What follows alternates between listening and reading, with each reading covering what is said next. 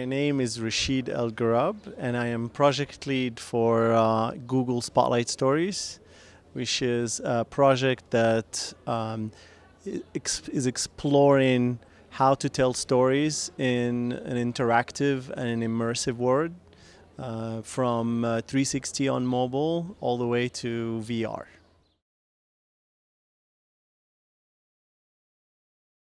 From a technology company that is Google, there's of course a lot of challenges that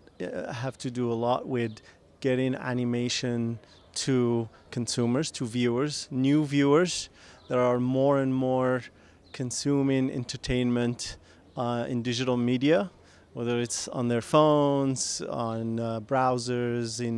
through YouTube or any other services. And so there's a lot of talent in animation, and being able to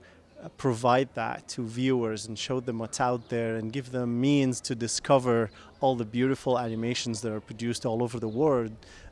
is a big challenge, but also a big opportunity.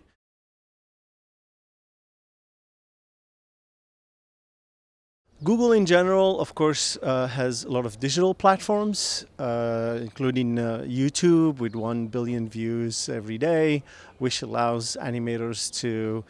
have a direct conversation with their audience. But as a part of, in my small world of Google Spotlight Stories or VR storytelling in general, new opportunities of telling stories in a different way and giving people an interesting new experience in digital worlds, like seeing stories on mobile phones in 360, which is something that's made for 360 viewing,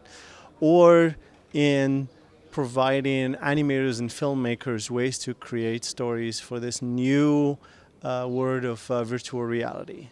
And so we're not only creating technology to be able to enable these filmmakers and animators, but we're also working with them on stories that will, together we will figure out what's the new film language and what's the new tools that are needed and what's the new ways in which they can get their craft out to the audience. And we've created films with some of the great animators like Glenn Keane, with a story called Duet, or Patrick Osborne, which we're showing this year at Annecy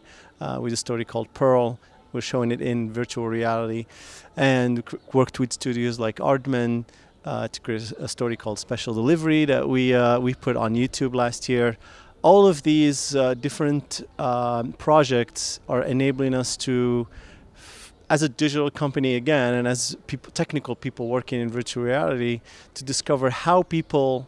create animation now and how should they create it for the next generation of kids that are going to become adults later. Really, it's to have the conversation with animators and creators. There's all these new forms of not only delivering stories but telling stories. And there's a lot of curiosity about virtual reality, and I think everybody in the system wants to know how to create these things, how do people watch them, where do we start? And so we love having that conversation and see what kind of projects we can collaborate on to further develop this new medium. So we're looking to meet with anybody from a small, from a new student in animation who wants to figure out how to start, all the way to animation companies or studios that are also trying to think about VR or are already working in it, and they just want to exchange, stories, good and bad, about these kinds of productions. So we've done co-productions before, and so we're looking to further do that and discover with everybody else how to make great content for the new generation.